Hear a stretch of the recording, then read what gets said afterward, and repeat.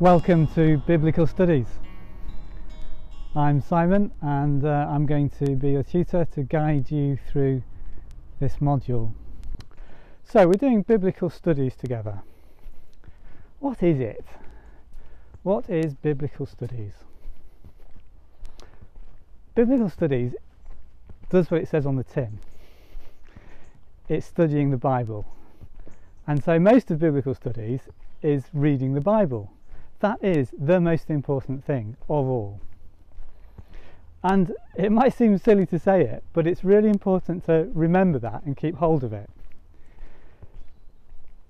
One of the ironies of Biblical Studies is when once you get into the library and you see all those books that are there, books that people have written about the Bible, you can spend an awful lot of time reading things that other people have written about the Bible. And if you're not careful, it might just distract you from reading the Bible yourself.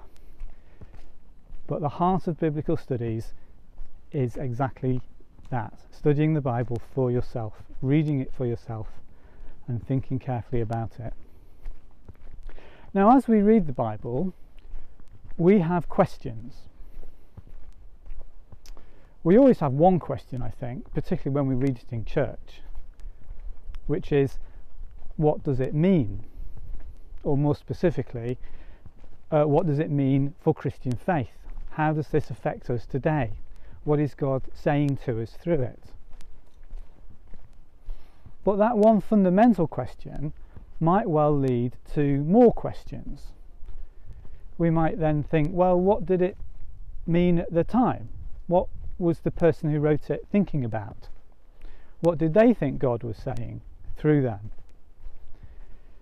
And then we might want to ask, well, who were they? Who wrote it? And when did they write it? And why? Because all those sorts of things might start to have an implication for what we think it means for us today. And in some respects, doing biblical studies, or certainly doing this introductory module, is not really about answers. I like to think of it as about questions.